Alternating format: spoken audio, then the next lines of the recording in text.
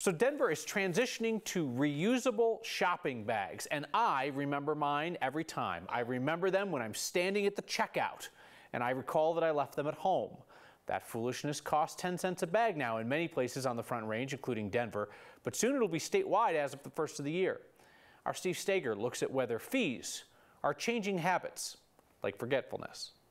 Really seeing a positive reduction overall, and honestly a lot faster than we were anticipating. Fort Collins hasn't been charging 10 cents for bags too long, only since May, but the city says since then people have reduced their use of one-time use bags by 85%. A lot of people, if they only have a couple items, they're like, I'm going to skip the bag. Like, it used to be convenience to put it in a plastic bag. Holly Pummel leads the effort in Fort Collins. How does she know that the reduction is real? The grocers tell her team how many bags they buy, and her team is literally out there counting. Standing outside the grocery store with clickers and just counting how many paper bags are coming out in 15 minutes. But just because cities are seeing significant cuts in single-use bags, it doesn't mean people aren't still using plastic. In Boulder, where single-use bags decreased by 70% after its 10-cent fee went into effect nearly a decade ago, people still buy about 4.5 million plastic and paper bags a year.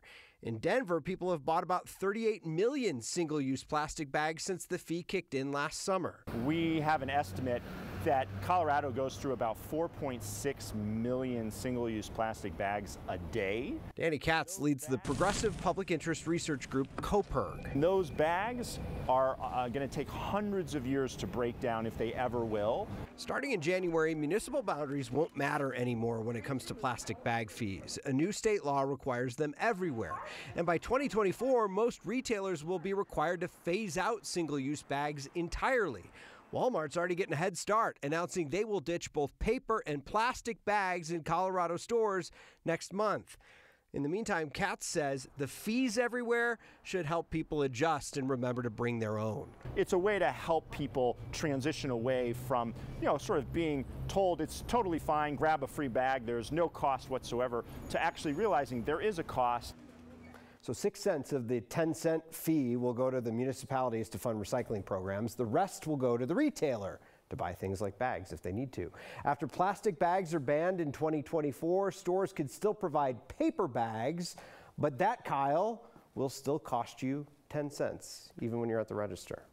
I want to post up in one of these Walmart stores on the day that they get rid of paper and plastic bags. That's going to be pandemonium if they stay true to this sign and just ditch them. They're trying to give folks a heads up to let them know that it's coming. And that's Danny Katz actually said that's going to be really important, that they not only just take the bags away, but you also do some education about why you're doing that. Yeah.